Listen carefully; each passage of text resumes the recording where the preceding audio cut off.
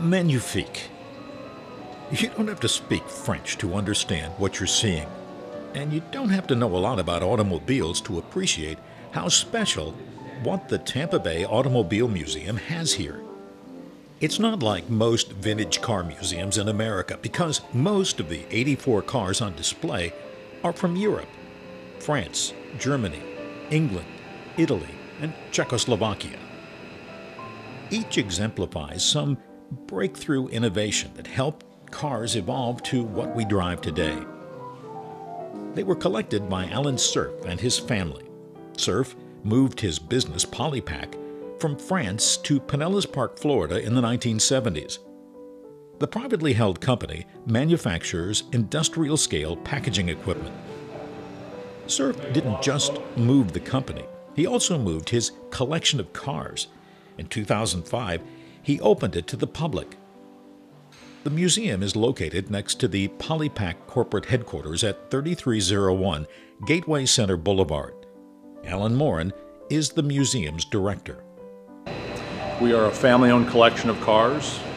It is a family that came here from France in 1972, and they brought with them their family, their business, and 4 cars behind me: the Peugeot Darlamat, the Delahaye, the Talbot Lago, and the Samsung. Now it's 84 cars. They've continued to pursue cars because they had some engineering significance or innovation in design, whether it was aerodynamics or drivetrains. They somehow changed or influenced the future of automobile design. So we do our own restorations here, so we have a full-time mechanic, body and interior specialists, and they drive these cars. So as you look through our museum, you'll see that all of these cars are driven by the family. These aren't just museum pieces. We have cars here that are 122 years old with a Florida license plate on them. So their family fully intends to come in here and drive those, and when they do, things break when you have 100-year-old cars, and so they have a full-time staff back there that can keep these things in running condition. One of the star attractions is the Fauteuil de Cugnot. Fauteuil means wagon, and Cugnot is the name of the inventor, French Army Captain Nicolas Joseph Cugnot, who built the world's first self-propelled vehicle in 1770. That's 6 years before the American Revolution.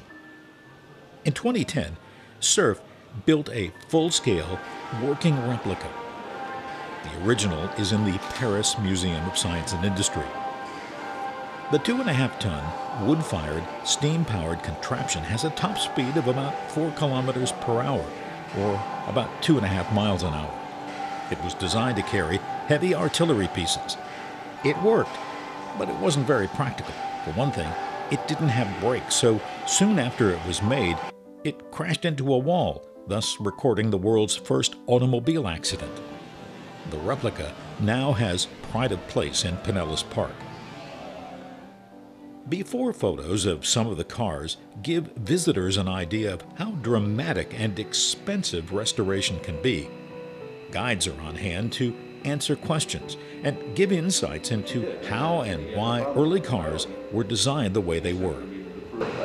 Instead of having to get out on the what we deem the normal side and out into traffic, and roads were narrow back then and muddy, instead of having to get out and walk all the way around, the luxury marks were typically built right-hand drive so that the chauffeurs could step out on curbside rather than have to walk around and out into traffic.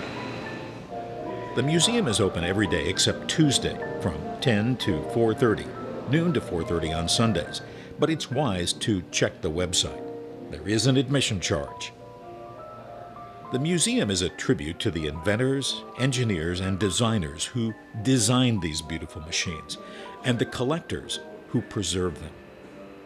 For Time to Travel, this is Phil Dean at the Tampa Bay Automobile Museum in Pinellas Park, Florida.